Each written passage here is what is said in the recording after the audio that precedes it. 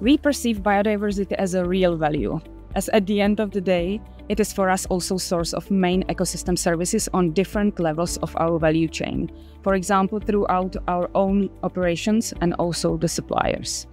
That is why we aim to have long-term projects on biodiversity and/or water stewardship that are, by the way, very closely interconnected on each locality we are present, especially close to our factories. Our projects always very much depend on the local context and have to be assured by experts. That is why we collaborate also with NGOs and academics. In the Czech Republic, we are focused mainly on flowering meadows restorations and water retention in any form that is beneficial, for example, for endangered amphibians. The guidance created in collaboration with IUCN is helping us to deeper understand each logical step of our approach and is preventing us from missing some of the necessary action. Also, it is facilitating the reporting of our effort and explain the importance of the topic to our colleagues.